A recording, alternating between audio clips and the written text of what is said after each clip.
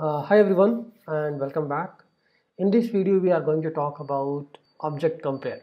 So you see we have these two objects and we need to find a way to compare these two objects so that we can say okay, these two objects are having same set of values, because obviously the reference of these two objects will be different. What we can compare is the values, each and every property values in both the objects are same or not.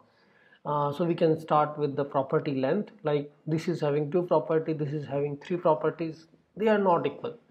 If the length of the properties are same, then we have to check the occupation value in this object and the occupation value in this object both are same or not.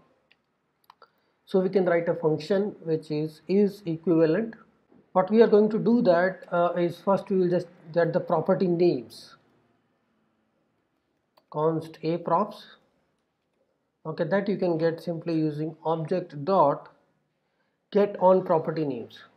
So there are different methods. If you see get on property descriptor, you might have used get on property names, which actually gives you all the property of this object. Similarly, this is for object first, say we can do for object second.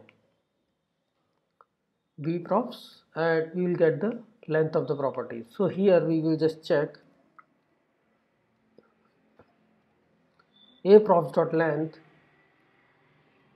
If that is not equal to b props dot length, that means these are not equals, we can return false. If we are able to pass this, then we just need to run a loop for let I 0, I is less than. So now we know that both the object has the same length of property, so you can iterate on any of this, a props or b props and I plus plus. And here first let's get the a props value.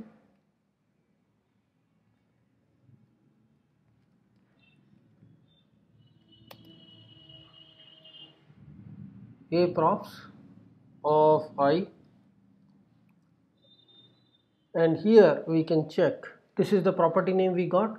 Now this property we will check in both the objects. A prop name, if that is not equal to b prop name, that means we can return false because the property name is not equals.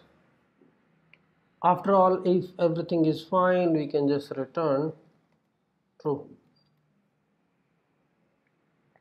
So this is all. This is the code to check whether two objects are having same set of properties or not.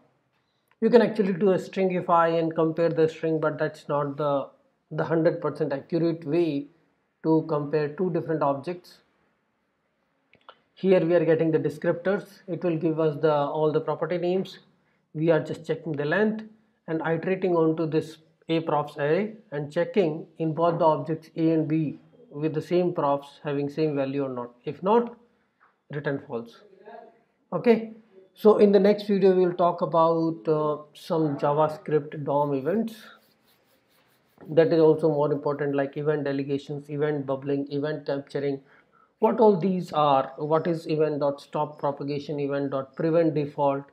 These are very important aspects which we write most of the time whenever we deal with the DOM events in JavaScript.